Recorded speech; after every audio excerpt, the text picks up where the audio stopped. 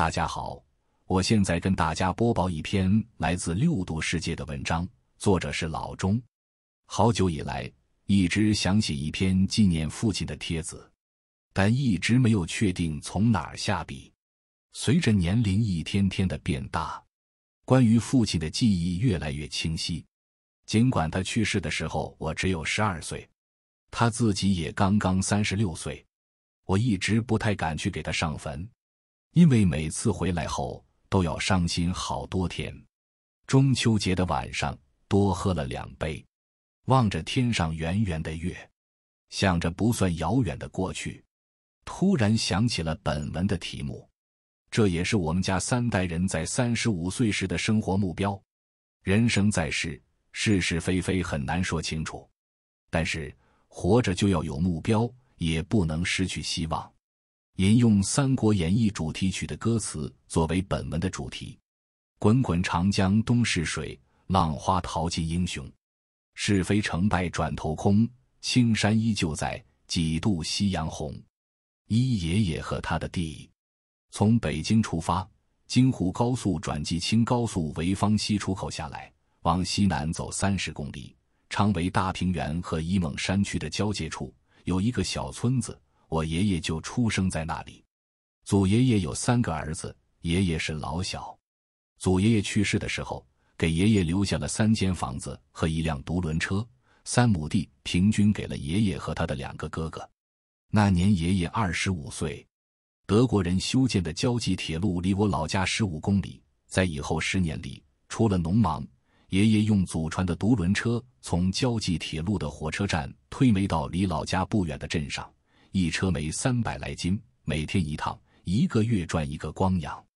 1947年，35岁的爷爷把所有的钱拿出来买了老家最好的10亩地，3间草房翻盖成了带有左右耳房和东西厢房的4合院，然后把7岁的父亲送进了镇上最好的私塾。据老人们讲，房子完工的那天，喝醉酒的爷爷说要生3个儿子，老大做官，老2做先生、医生，老3陪他种地。人算不如天算，爷爷时运不济，辛辛苦苦推炭10年买的地没带来好运，反而让他成了那个贫困山村第2家地主，就那点的，在我们那里连个中农都评不上。爷爷的表哥一次喝醉了酒，对爷爷被评为地主十分不以为然，因为他的地比爷爷还多，却只是个下中农。那时候他们以为地主并不是个不好的称呼，土地的主人，农民一辈子的追求。爷爷连做梦都没有想到，这个称号不仅连累了自己，也连累了他最疼爱的大儿子。土改的时候，10亩好地全部给没收了，将自己的全部青春和热情都用于置地的爷爷又回到了起点，村里只给他留下了祖爷爷留给他的地。另外一个好好的4合院从中间一分为2，一半给了村里的一个贫农，另外一半包括1间半正房、1间耳房和西厢房，要容纳自己一家11口人，以我记事起为准，爷爷、奶奶、2叔、3叔、2姑、3姑，加上我家5口人。那时父亲刚刚从青岛发配回老家，弟弟还没有出生。爷爷和父亲在同一年去世，自从父亲死后，父亲死前1个月没有和爷爷说话，爷爷一生奋斗的希望全部破灭，不到2个月也心有不甘地离开了人世，终年69岁。记得我大学2年级的时候回老家看奶奶，站在我们一家6口曾经居住的房子中间，此时父亲已经平反，妈妈也早已带我们改嫁，房子奶奶一个人住。我忽然明白了，为什么父亲生前最后几年奋斗的目标就是要盖房子的那地方实在太小了。父亲和他的房子。爷爷奶奶他们结婚早，但是很不幸，父亲前边的3个孩子全都夭折了。作为家里的长子，父亲受到了特别的宠爱。据奶奶讲，父亲从生到死从来没有挨过爷爷的训斥，更不用说打了。父亲7岁进私塾，12岁考入著名的山东省第2中学寿光韩桥中学。初中毕业那一年，作为班级前3名的父亲就升学问题回家征求爷爷的意见，家道中落的爷爷答复很简单，考什么学我不管，别再问我要钱就行了。一句话决定了爸爸的命运。我考上大学的那一年，临走时去看奶奶，说起父亲考学的事，作为虔诚的佛教徒，奶奶依然对爷爷当年的决定不能释怀。如果当时爷爷能有钱供父亲读高中，父亲就不会读中专，就不会到生产一线去做技术员，也就不会因为文笔好去做秘书和青岛日报社记者，就不会有后来的文革中被打成现行反革命发配回老家劳动改造，也就没有了后来一次次的上访和。等到1976年的4月5日，东山再起的邓小平又一次被打倒，反击右倾翻案风运动席卷全国，看着和自己一样绝顶聪明的2个儿子已经被剥夺了读书的资格，看着自己奋斗了2个冬天的盖房计划连一块石头都没有剩下，不到10平米的草房如何容得下未来的6个大人？我想象得出展现在父亲面前的世界是多么的黑暗。他就这样走了，留下同样36岁的母亲和4个孩子，最小的弟弟只有2岁。如果他能知道4个月以后中国就会变成另外一个样子，如果他能知道1年以后他的领导会亲自来给他平反，如果他能知道20年以后他的4个孩子都能读大学，如果他能知道25年以后他的2儿子在和他一样的年龄时不仅有了130多平米的房子，还有了让大多数同龄人羡慕的车子。可惜他已经走了。父亲被发配回老家劳动改造是1970年，只有6岁的我已经记不清他回家的样子了，更不知道父亲回家的原因。唯一的印象只是觉得家里突然多了个大人，让我很不自在。身高1.80米，体重70公斤的父亲在我眼里简直是庞然大物。当时全家人只有母亲一个人很高兴。为了让父亲安心革命，只有小学文化的母亲已经于68年带着哥哥和我回到了老家，住在了我们家的西厢房里。我读大2时，为了奶奶抚恤金的事去过父亲的单位，临走前母亲和我说了一晚上的话，我才知道了父亲回家前的故事。那晚上母亲的最后一句话是：你要明白，带着你和哥哥提前回家是没有办法的事。说完就2眼直直地望着前面，半天没有动一下。我真的不知道该怎么安慰他，眼泪却止不住地流下来。青岛的造反派都分为2个组织，一派叫东方红，一派叫红旗，父亲的单位也一样。后来因为红旗在青岛市那场著名的武斗中处了下风，所以被贬为保皇派。父亲很不幸的属于红旗，又因为文笔好，是单位里他们那一派的笔杆子，被打倒也就顺理成章了。尽管他到死也没弄明白，为了争取入党，已经写大字报和最疼爱自己的父亲都划清了界限，为了全心全意保卫毛主席，已经把自己带着一个4岁一个2岁的孩子的妻子都打发回了老家的自己，怎么就成了现行反革命？往事不堪回首，但生活还要继续。从来就不相信自己是反革命的父亲，在回到老家后，决心从头开始。父亲开始一声不吭地埋头劳动，挖机井，修大寨田，回到家里就埋头睡觉。几年下来，心情和身体都好了很多。相信如果没有妹妹、弟弟的出生，以及我和哥哥上不了学的事，我们家会平安度过那一段艰难的岁月。那时候中国不讲计划生育，正处在壮年时期的父母再生几个孩子也很平常。妹妹在72年出生，并成为父亲的掌上明珠，让我和哥哥嫉妒的要命。但是很不幸，母亲在74年又生了弟弟。辛苦劳动一天的父亲回到家里，看着他的4个不断长大却只能挤在一张床上的孩子，突然觉得不能再这样继续下去了。于是有了第1次上访。父亲也又一次被单位的吉普车押解回家，并被村里的革命群众大会批斗。在震耳的口号声里，无法改变自己政治命运的父亲产生了盖房子的念头。父亲把这一次的遭遇都归结为弟弟出生造成的焦虑，让自己失去了耐心。如果盖一间大房子，问题就解决了。沂蒙山区绵延起伏的丘陵一直延伸到老家的村子东南500米的地方，那座高度不到100米的叫做太平岭的山岭，除了稀稀拉拉的酸枣树外，就是裸露的石头。只要有力气，任何人都可以用铁钎和大锤把大块的岩石从山体上凿下来，然后再花时间把大小不一的石头修成条状。如果没有多余的钱，而有的是力气，就可以多准备这样的石头。盖房子时用石头一直砌到屋檐。那个年代，对每一个农村家庭来说，盖房子都是最大的工程。这时，他们可以不用上工，更不用参加如修大寨田、水库等义务劳动。但父亲、爷爷他们这一类人除外，除了被村里的赤脚医生确认为生病之外，他们没有在正常的劳动时间从事如盖房子一类提高生活水平工作的权利。于是，每个月光交好的晚上，寂静的太平岭上就多了3个忙碌的人影。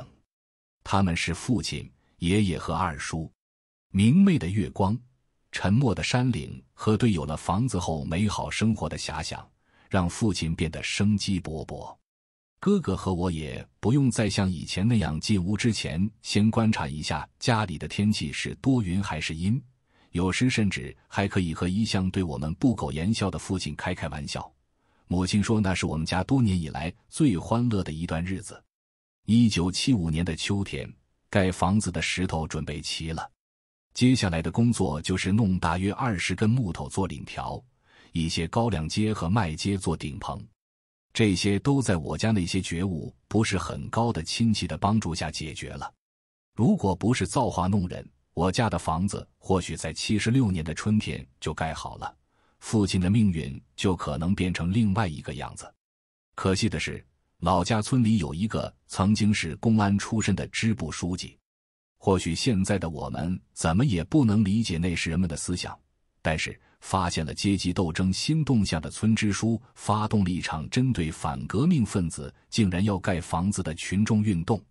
事情的结局就是，父亲他们辛苦了2年，总算备齐了的东西全部充公了。客观上破坏了无产阶级革命大好形势的爷爷和父亲被挂上了牌子游街。那一天，母亲没有像平常一样叫我和哥哥起来上学，而是把我们锁在了家里，自己抱着弟弟去了大姨家。当天晚上，父亲带上了家里仅有的2元钱，又一次去了青岛。此时离1976年的春节还有不到1个月的时间。结局我们可以想得到，过了春节，我和哥哥就不再去学校了，尽管我们从来都是自己所在班级的第1名。我还被一些人起了绰号小聪明。清明节，天安门广场4、5事件，精神有点失控的父亲的一张大字报，让充满了警惕的支书再一次对他采取了革命行动。父亲被反绑在村支部办公室前的一棵大树上，整整1天1夜。当母亲又一次把父亲领回家来时，我相信后来的一切就是不可避免的了。10天以后，母亲从解放军潍坊89医院领回了父亲的遗体，据说是被火车从房子铁桥上撞到桥下导致死亡的。他们尽力了，但没能救活他。医生们说，房子铁桥位于我们老家和青岛之间，离老家40公里。父亲没有钱，他一定是想徒步去青岛。3、我和我的车。因为父亲的原因，高2文理分科时，母亲给我提了一个要求，不学文科。对我来讲，这没有任何困难。虽然我的地理、历史一向是考满分的，不过上世纪80年代是学好数理化，走遍天下也不怕。我嘛，自然不会去学文。但大学毕业的时候，妈妈又提了一个要求，不要去青岛工作。我真的是斗争了很久才答应。蓝天、大海、绿树、红瓦对我的吸引力太大了。多年以后才明白，别人眼里美丽的风景都是妈妈痛苦的回忆。妈妈是害怕不幸再落在儿子头上。我在上海交大读了4年，又在浙大读了3年后，终于受够了读书。那时候最想干的事是出国留学。记得在浙大读研的时候，研究生中最时髦的事就是喊上自己喜欢的女生去图书馆准备托福和 GRE。 我也这么干过，但我知道自己只是假装在努力，实际上明白即使被录取，我也不可能出国。一张去美国的单程机票要6500元人民币，而我爸平反的时候补发的所有工资才3000多块钱，1/3给了奶奶，剩下的还要供弟弟妹妹读大学。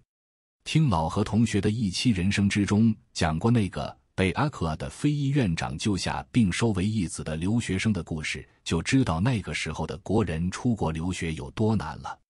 叶落归根，虽然80年代南方的鲜米让我吃尽了苦头，7年的锻炼慢慢的就适应了。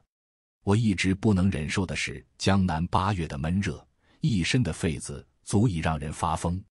等我终于成为一个济南人的时候，人生的目标很简单，好好工作，努力挣钱，让母亲过上好日子。8月15前的最后一个周末，我们一家人又聚在一起，春天时歌4个集资给母亲和继父盖好的2层楼房第一次住满了人。望着已经63岁的母亲布满了皱纹，同时也写满了幸福的笑脸。老妈去年6月份在新冠放开前因脑梗去世，终年86岁。看到这里才确定这篇文章写于23年前的1999年。我突然觉得人生真的好梦幻，如果父亲还在，他会说些什么呢？相对于爷爷和父亲，我真的觉得我35岁时的奋斗目标实现得太容易，以至于写起来都没有了激情。研究生毕业的第2年，我花了900元买了我们单位的第2辆山地自行车。当我买车的第2天，撅着屁股费力地把它骑到单位时，从伙伴们的眼里我读出了羡慕。6年以前的济南最时髦的是摩托车，如果你能拥有一辆红色的铃木王，引起的轰动不会亚于今天拥有一辆宝马。那时的我做梦都想买一辆。终于有一天，我的一个课题获得了省科技进步奖，各种奖金加起来正好购买一辆铃木王。因为害怕别人嫉妒，也为了标新立异，我买了一辆济南摩托车厂生产的太子摩托车。弯弯的车把，锃亮的不锈钢挡泥板，发动机低沉的吼叫，第一次骑着它上班时的那种激动，真的无法用语言来形容。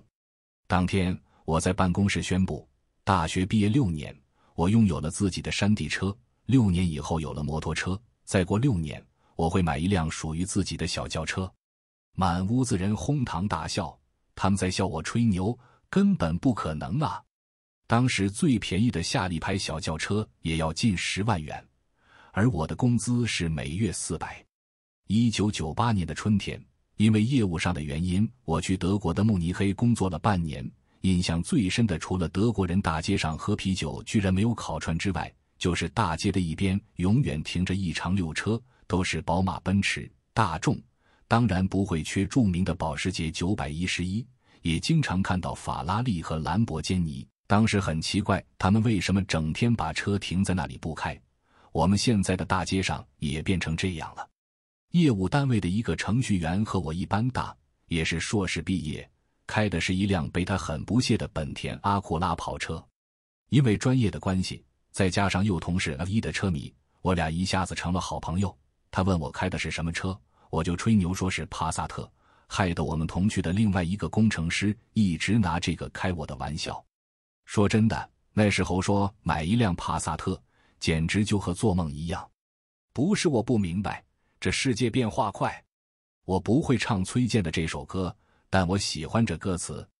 我自己都不记得何时工资就涨到了4000，更没有搞明白一个把10年的青春都用在技术研发上的我，怎么就成了部门负责人。只是本世纪的第1年的某一天，我忽然发现自己的存折上有了超过5位数的存款，于是买车的冲动突然变得无法遏制了。虽然母亲反对，觉得开车不安全，但是老婆支持啊。我在夏利2000、赛欧、Plio 和富康之间翻来覆去的调啊调，最后也没在春节前买成。过完了春节，买车的事突然就结束了，因为我居然被组织部的老爷们提拔为公司的副总。如果再买车，哈哈，那些自己部门在不影响公司大局的情况下干些小课题得来的灰色收入，全部都要曝光了。党管干部清正廉洁是必须的，当然既然当了领导，自然就有公司配的车了，桑塔纳2000。直到2004年我准备辞职创业的时候，给老婆买了一辆当年我喜欢的车，自动挡的宝来 1.8。 其实我当时最想买又买得起的是手动挡的宝来 1.8T， 宝马吗？还不敢想。这就是我和我的车的故事。说起来，这个故事的续篇很长。在买了第一辆车给老婆开以后，我自己创业买的第一辆车是标致307，不为别的，单纯就喜欢那个车标。然后是大众的迈腾，然后是宝马530，最后是2017年买的奥迪 Q7。现在的我好像已经失去了对车的兴趣，最喜欢的活动居然是徒步。我的故事讲完了，不知道谁能认真地读完它。关于害死我父亲的那个支部书记，回复弯月刀的文章。年轻时有过复仇的想法，但等我长大了，发现没法复仇了。他的儿子，一个 PLA 的团长，居然娶了我堂姐我二爷爷，我爷爷的二哥的独生子的女儿。因为二爷爷和二奶奶死得早，所以他的独生子一直跟着我爷爷长大。我奶奶还把自己的亲外甥女嫁给了他，也就是我父亲和我堂姐的妈妈是表兄妹，直接害死我父亲的仇人的儿子成了我堂姐的老公。我大二的那一年，等我去青岛办完为父亲平反昭雪的事，回老家去看奶奶，特意去那个害死父亲的家伙家里走了一趟，当然有示威的意思，但等我真的见到那个人，却发现自己一点都没有了复仇的想法。那个曾经飞扬跋扈的支部书记已经变成了一个身患肝硬化、腹水，自己没有几天活头的人了。看着才56岁的人那张蜡黄的脸，那双失去了生命光彩的眼睛，我真的有点失落，一句话也没说，掉头就走了。这么多年来，我一直在想，是谁把人变成了疯狗？人为什么会变成疯狗？看了美国电影《肖申克的救赎》、辛德勒的名单和钢琴家，再看看伊拉克、朝鲜、古巴，我忽然一下子全明白了。当人没有了人性，和畜生又有什么分别呢？谢谢大家收看，欢迎给我们节目点赞。